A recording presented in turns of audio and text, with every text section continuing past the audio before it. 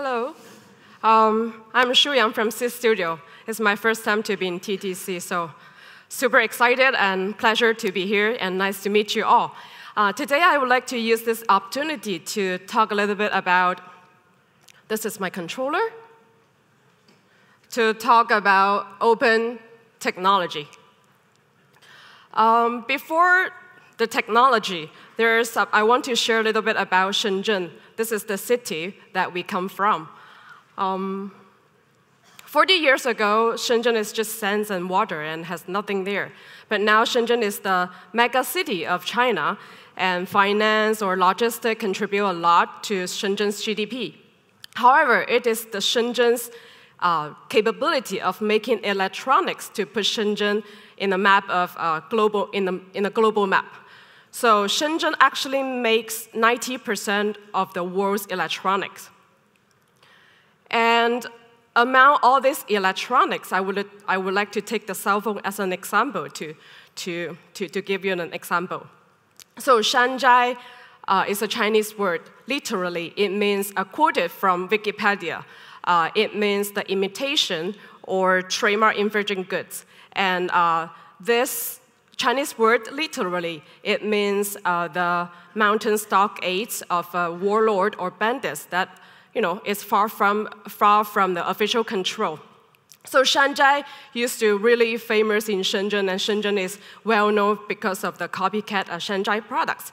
So like 15 years ago, you will find this kind of products available in the market, like use the Unkia, as this phone you take the name of Unkia, which is a little bit different from Nokia, and just change the O to C. And probably someone can tell me which iPhone is fake. Well, you cannot tell the differences based on the appearance. They look exactly the same.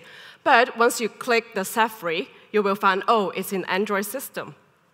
So, like we used to really famous for this. But Shanzhai product, like copycat phone, is dying for a lot of reasons. For example, like government policies suppressed really strongly, and new players join the game. For example, like Xiaomi or Vivo, their phone is already, like this product is perfect for the customers who cannot afford for the original branded phone and would go for cheaper options. So this kind of product are widely exported to Africa. So because of the new player join in, and Xiaomi's phone already so cheap and it's affordable for the Africa farmer. So this kind of phone are dying now in Shenzhen. And the phone inventor got panicked because the margin of the Shanzhai phone, means nothing to them right now. So they evolved. And this is the funny part. So for the phone vendors in other areas, they will probably prefer to use iPhone as a standard and try to make the phone, it functions, looks like an iPhone. But as for their peers in Shenzhen, their selling points is things that you cannot do with the iPhone. So now the mainstream of Shanzhai products are offering niche product with specific bespoke features. For example, there's a Mecca inside, there's a compass inside to help you locate Mecca for daily prayer. Or you can combine with the bottle opener for beer with the phone that you can use to open the beer. Or there's the phone shaver that you can use your phone to shave the beer. Yes, it's true. Go to Shenzhen and check if I'm right. And but I mean, look at the picture. As you can tell that this kind of phone, it won't go widely popular. It's just for a small group of people.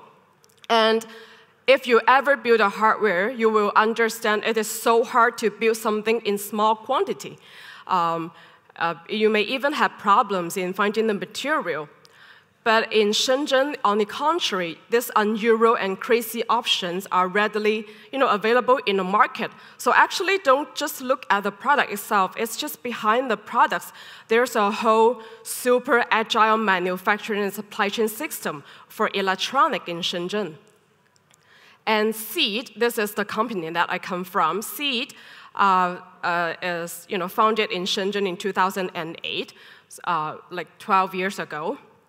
And our goal is to lower the barrier for developer to build the IoT hardware device.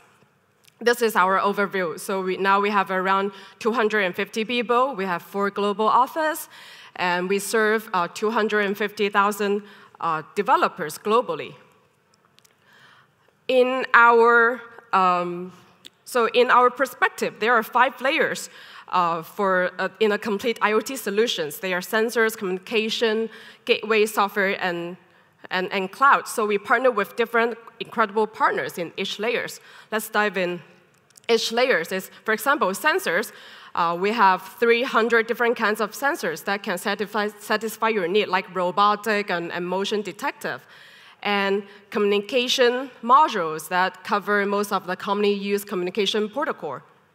And gateway that can fit for different scenarios, like ReSpeaker is for voice interaction, BeagleBone is for industrial control, SenseCap is for wireless environment sensing. So we designed all this product with the modular mindset. So with this product, you'll be able to build something really quick, just like building the blocks and connect them together. And you will have the minimum viable product, probably within a few minutes. And we also work with a lot of different software and cloud company. So actually, this is our business model. We provide all the products that you saw above, and we help our customers to help them to get the prototype real quick.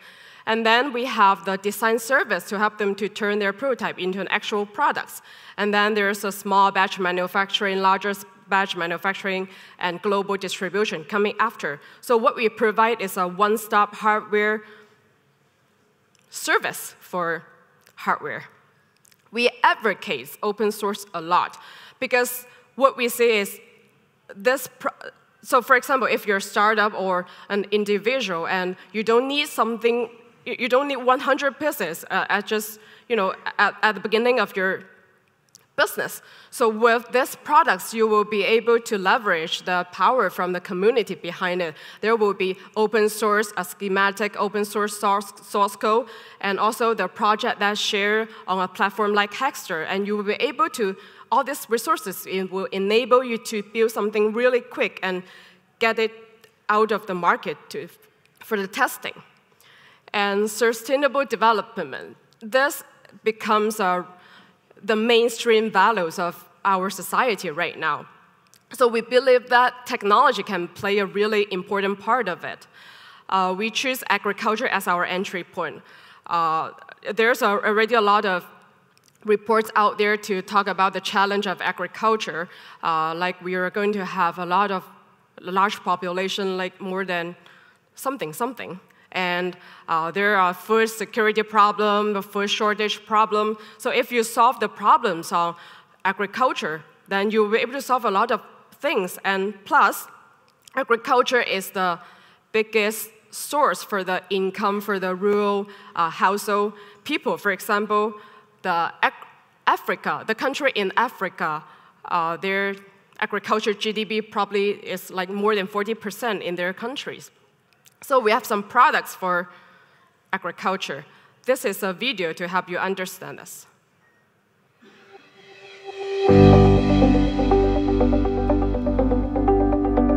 SenseCap is an industrial sensor network solution, mainly for collecting environmental data, which is transmitted to the cloud server. By adopting LoRa and NB-IoT technology, SenseCap can achieve ultra-low power, wide area network communication with distance up to 10 kilometers. The built-in battery lasts up to 3 years. The electronics are encapsulated in IP66 grade enclosures, suitable for all types of outdoor environments.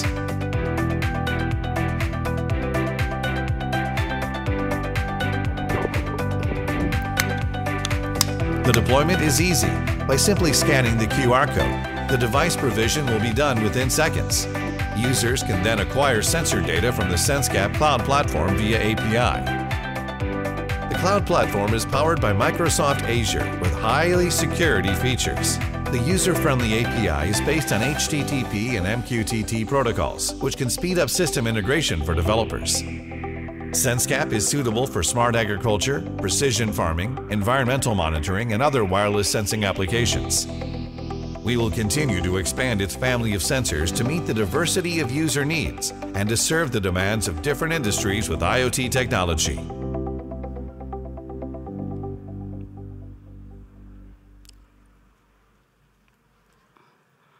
Yes, so this is, with this barcode, QR code, you'll be able to get a catalog of this product. So we have around 10 different kinds of sensor right now, and our roadmap is still expanding, and we open the software API of it. I will just wait for you to finish scanning the QR code.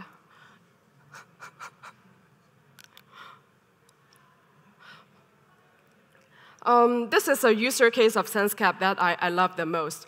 So it's not just a traditional agriculture solution that integrate the sensor with the irrigation system, and then it will become smart irrigation.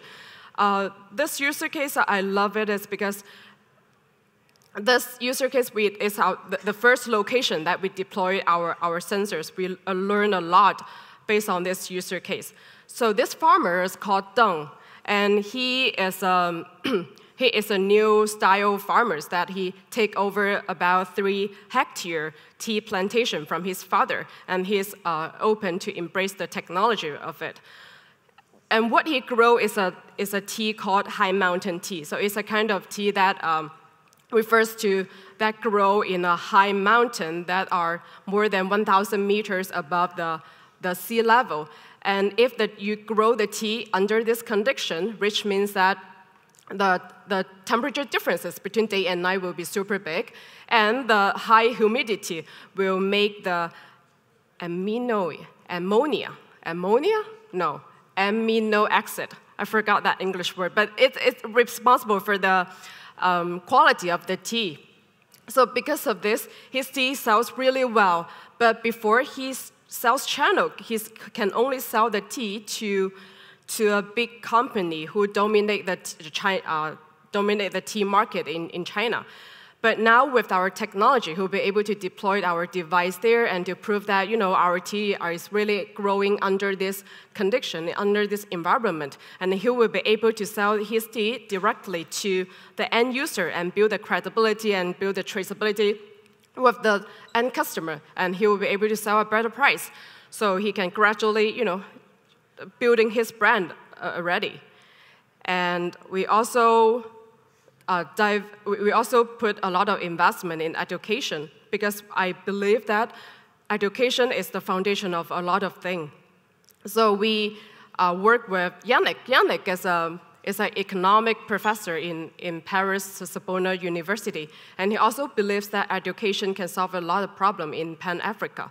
So he built a tech academy in Africa, and to help the children to identify the problems that are within the community and encourage them to solve the community problems with technology, and yeah.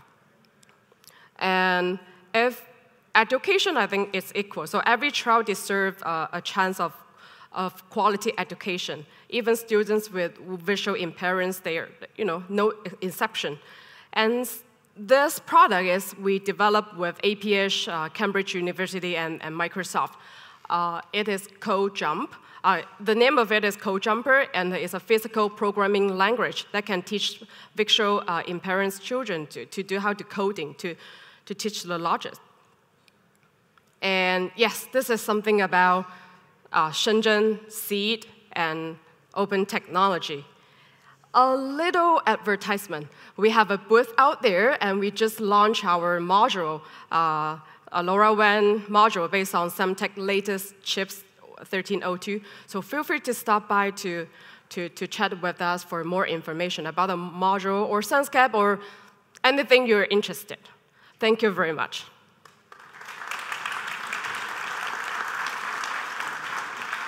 Thank you very much, Shuyang. Stay on stage because we have maybe time for one quick question.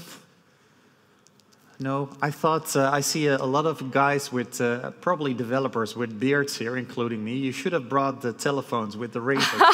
You could have done good business, I think. Okay, cool. Okay, well, if there's no any more questions, then thank you so much, Shuyang Zhou.